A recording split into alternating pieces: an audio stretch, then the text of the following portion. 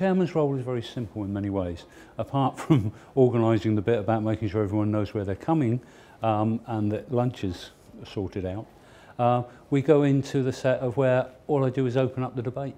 Okay, you're there to try and direct and help and support and bring it back on track at times, okay, because obviously it's easier to go off track.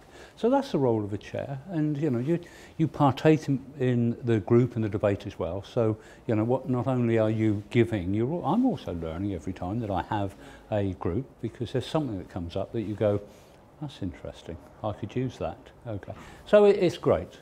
It's a commitment, but it's worth it.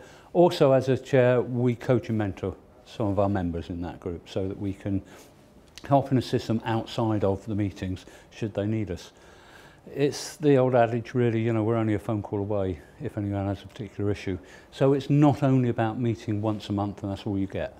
You actually get, when you join, a lot more.